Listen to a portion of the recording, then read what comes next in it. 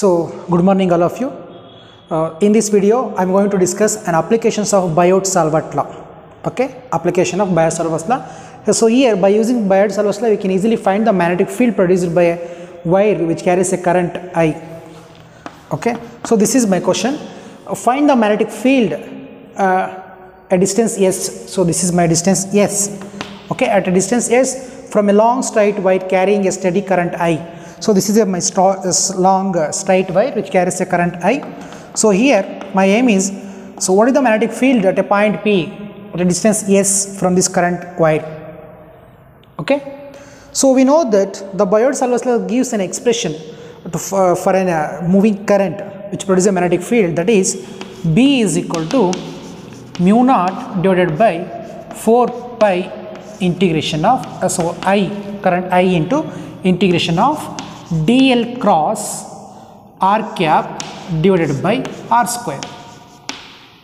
So using this expression we can easily calculate the magnitude of the magnetic field which produced by this long current wire. Okay. So next, so first we have to find the value of dl cross r cap and r square.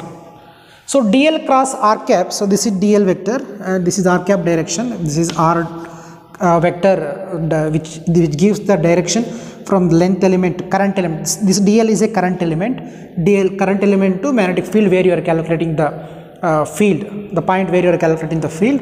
So the dl cross r cap which gives dl, so this is our length element is dl dash, small element represented with dl dash. So dl dash into sin theta into r cap. This r cap is a unit vector. The magnitude of r cap is unit vector is 1. So I am not writing here. So next dl dash sin theta, and this dl dash sin theta can also be written as dl dash cos theta.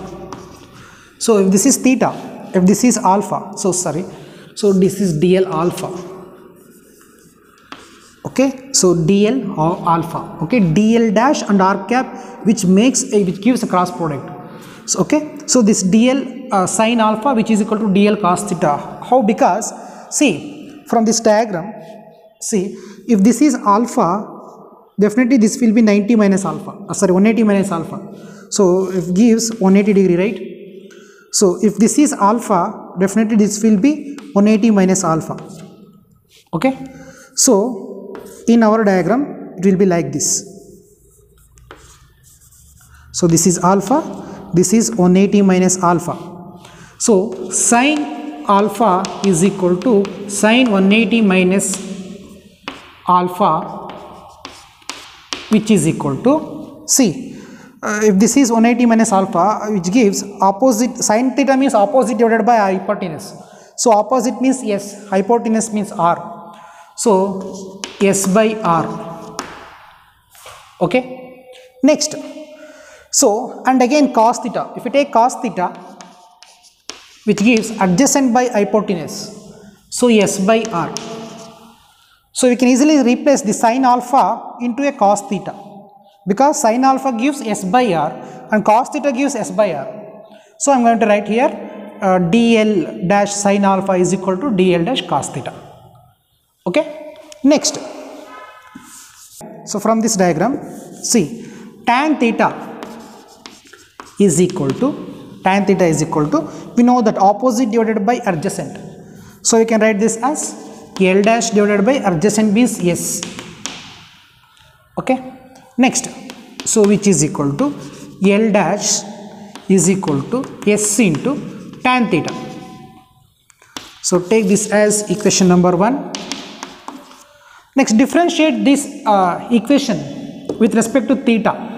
So here our variable is dl is a variable and also theta is also variable.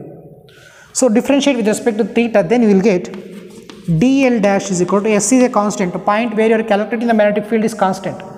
So S into differentiation of tan theta gives secant square theta into d theta. Okay. So dl dash can be replaced into S secant square theta into d theta. But secant square theta means 1 by cos square theta. So you can replace this as dl dash is equal to S divided by cos square theta into d theta.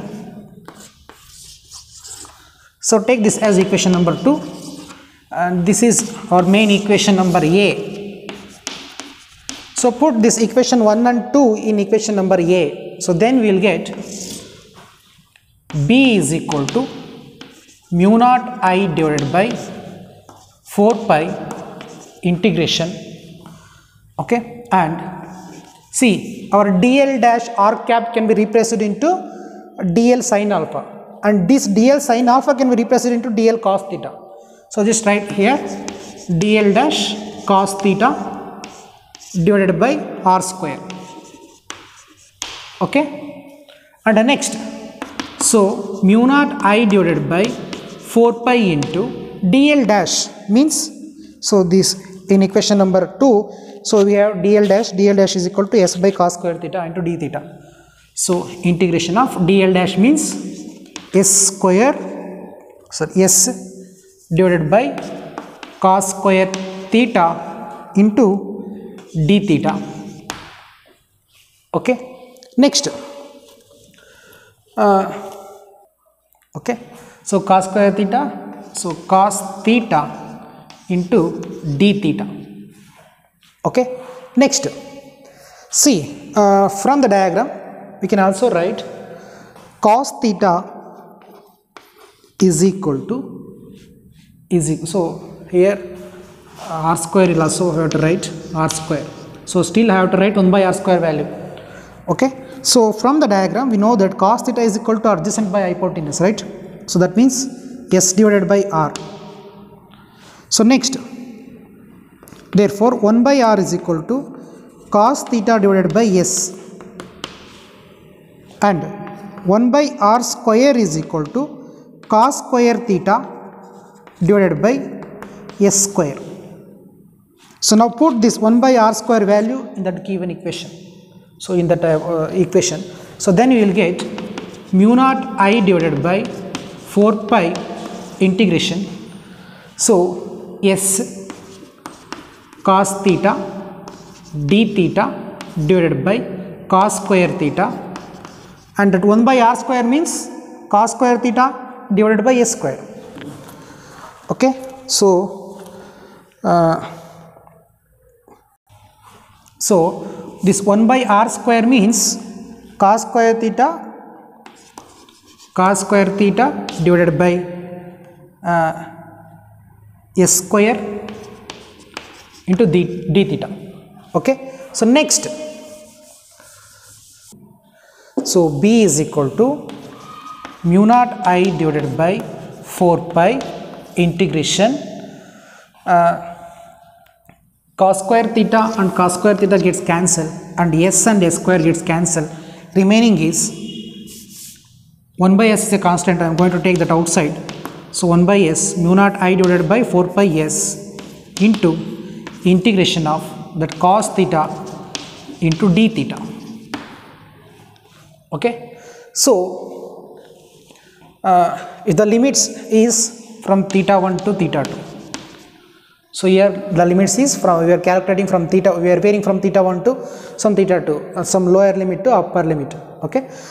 So if suppose if my wire is an infinite wire, okay, if suppose this wire, so this is an expression to calculate the magnetic field for a wire which carries a current, and after integrating this we will get B is equal to mu naught I divided by 4 pi s into, so integration of cos theta which gives sin theta, after applying limit, lower limit and upper limit, we will get sin theta 2 minus sin theta 1. So this is an expression used to calculate a magnetic field due to a current which due to a wire which carries a current I, okay. This is the magnetic field. So this formula definitely will helps to calculate the current magnetic field produced by a moving current, okay. Next, so if suppose our wire is very large, means almost up to infinity, if it is a long wire, so then for this infinite wire, for infinite line, theta 1 is always minus pi by 2 and theta 2 is plus pi by 2, okay. if this is my theta 1 and if this is my theta 2, for thin wire, if theta 1 is minus pi by 2 and theta 2 is plus pi by 2. Next, so if you substitute here in this equation, so then you will get B is equal to mu naught divided by 4 pi mu naught I divided by 4 pi s into sine theta 2 means pi by 2 minus sine minus pi by 2. Okay. Next, since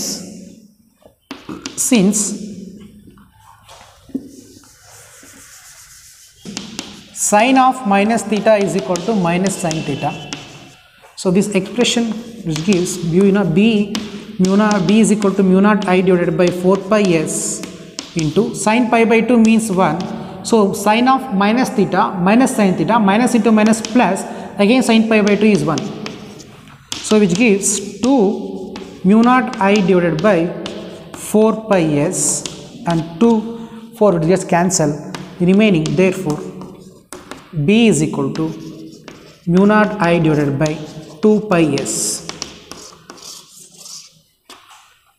Okay, so this is an expression which is used to calculate the magnetic field for a thin wire or infinite wire, that is B is equal to mu naught I divided by 2 pi s.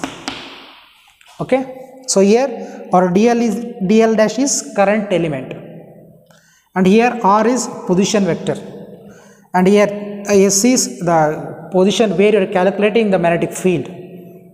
Okay, so the magnitude of the magnetic field which is produced due to this current carrying wire is B is equal to mu naught I divided by 2 pi s. Okay.